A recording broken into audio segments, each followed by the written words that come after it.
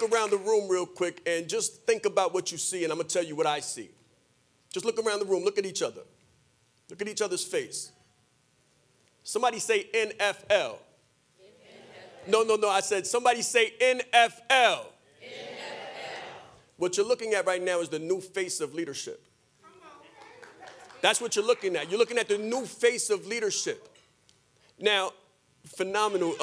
Jice, it's a hard act to follow, but I'm going to try to just supplement, if I can, for a moment. Is that okay with you?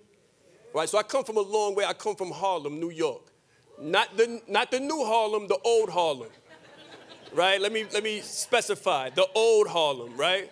The true Harlem. Most people my age demographic are either dead or in jail for life. They didn't make it out. I'm one of the rare few. And that's because I chose to go the route of SOE. So a lot of people in business talk about SOPs. Everybody know what SOPs are? Woo-hoo. Yes, ma'am. But Jay said something about SOEs. Does anybody know what SOE is? There you go. Say it again. Standards of excellence. So I help people put zeros behind their numbers. I help people move up in or out of their organization. Yes, ma'am. And get paid their annual income monthly, their monthly income weekly, and their weekly income daily. But I do that with a standard of excellence. The way we show up many times for other people is absolutely phenomenal. But the way we show up for ourselves is lackadaisical.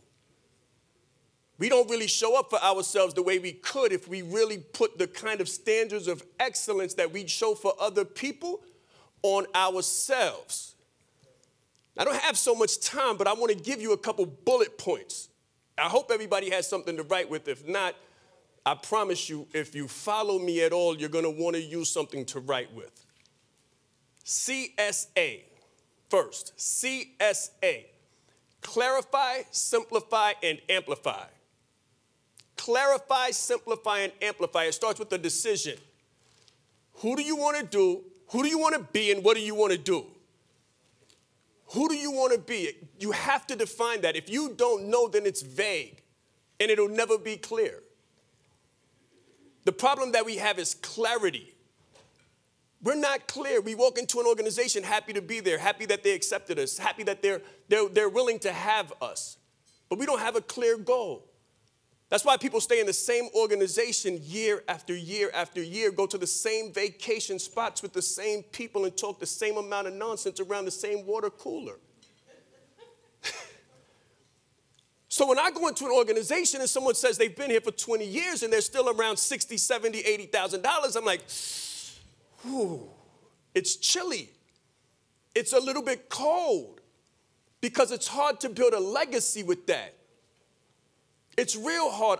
I work with people in organizations whose wives and husbands try to figure out how they can get their vacation around the same time. How can we line this up so we can go on vacation together? And is it the same place? I'm tired of hearing the word staycation. Huh? That's painful to me. When I know that all it takes for you to raise your prices, whether it's inside or outside of an organization, is self-belief and dedication.